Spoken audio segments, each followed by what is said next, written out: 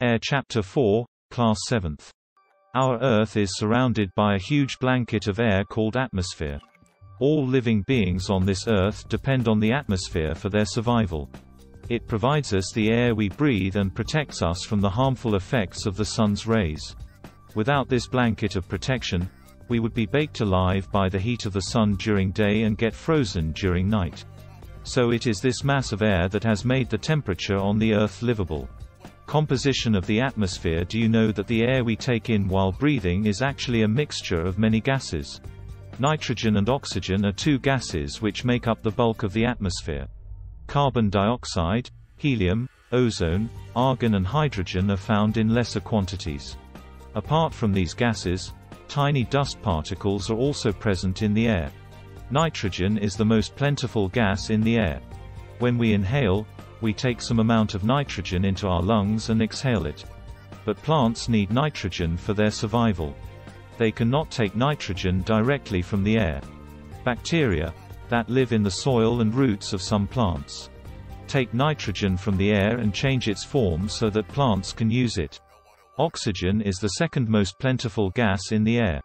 Humans and animals take oxygen from the air as they breathe. Green plants produce oxygen during photosynthesis.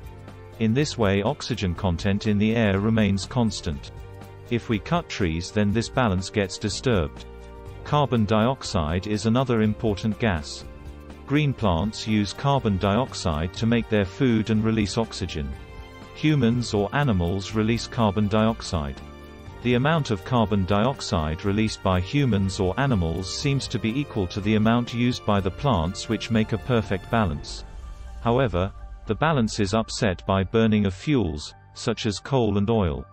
They add billions of tons of carbon dioxide into the atmosphere each year. As a result, the increased volume of carbon dioxide is affecting the Earth's weather and climate. Structure of the atmosphere. Our atmosphere is divided into 5 layers starting from the Earth's surface. These are troposphere, stratosphere, mesosphere, thermosphere and exosphere. Troposphere. This layer is the most important layer of the atmosphere. Its average height is 13 kilometers. The air we breathe exists here.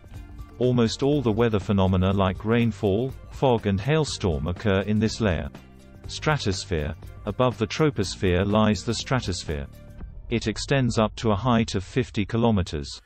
This layer is almost free from clouds and associated weather phenomenon, making conditions most ideal for flying aeroplanes. One important feature of stratosphere is that it contains a layer of ozone gas. We have just learnt how it protects us from the harmful effect of the sun rays. Mesosphere. This is the third layer of the atmosphere. It lies above the stratosphere. It extends up to the height of 80 kilometers. Meteorites burn up in this layer on entering from the space. Thermosphere. In thermosphere, temperature rises very rapidly with increasing height.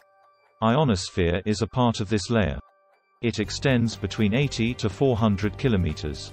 This layer helps in radio transmission. In fact, radio waves transmitted from the Earth are reflected back to the Earth by this layer. Exosphere. The uppermost layer of the atmosphere is known as exosphere. This layer has very thin air. Light gases like helium and hydrogen float into the space from here. Weather is this hour-to-hour, day-to-day condition of the atmosphere. A hot or humid weather may make one irritable. A pleasant, breezy weather may make one cheerful and even plan for an outing.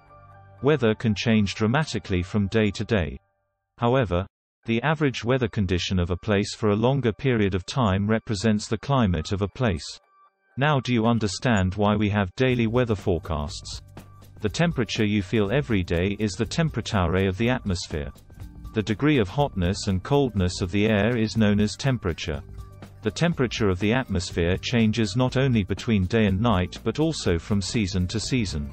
Summers are hotter than winters. An important factor that influences the distribution of temperature is insolation. Insolation is the incoming solar energy intercepted by the Earth. The amount of insolation decreases from the equator towards the poles.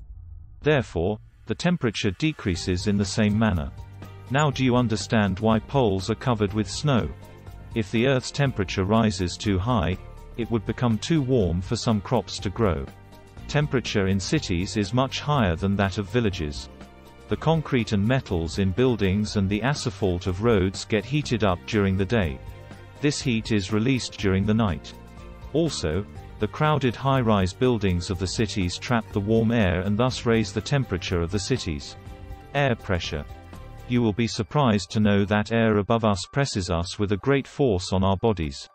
However, we don't even feel it. This is because the air presses us from all directions and our body exerts a counter pressure. Air pressure is defined as the pressure exerted by the weight of air on the Earth's surface. As we go up the layers of atmosphere, the pressure falls rapidly. The air pressure is highest at sea level and decreases with height. Horizontally, the distribution of air pressure is influenced by temperature of air at a given place. In areas where temperature is high, the air gets heated and rises. This creates a low-pressure area. Low pressure is associated with cloudy skies and wet weather. In areas having lower temperature, the air is cold. It is therefore heavy.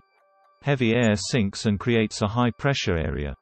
High pressure is associated with clear and sunny skies. The air always moves from high-pressure areas to low-pressure areas. The movement of air from high-pressure area to low-pressure areas is called wind. You can see wind at work as it blows dry leaves down the pavement or uproots trees during a storm. Sometimes when the wind blows gently, you can even see it blowing away smoke or fine dust. At times wind can be so strong that it is difficult to walk against it. You must have experienced it is not easy to hold an umbrella on a windy day. Think of some other examples when strong winds have created problems for you.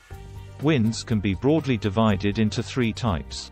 Permanent winds, the trade winds, westerlies and easterlies are the permanent winds.